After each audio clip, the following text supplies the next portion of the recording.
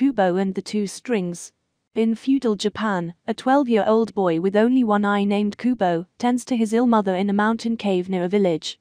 He earns the living by magically manipulating origami with music from his shamisen for the village folk, telling the tale of his missing father Hanzo, a samurai warrior.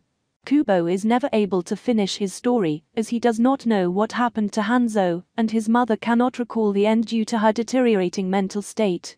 His mother warns him not to stay out after dark as her sisters, and his grandfather, the Moon King who took his eye when he was a baby, will find him and take his remaining eye. One day, Kubo learns of the village's Bon festival, allowing them to speak to deceased loved ones.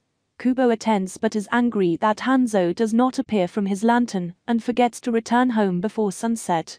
The sisters quickly find him and attack, but his mother suddenly appears and uses her magic to send Kubo far away, telling him to find his father's armor.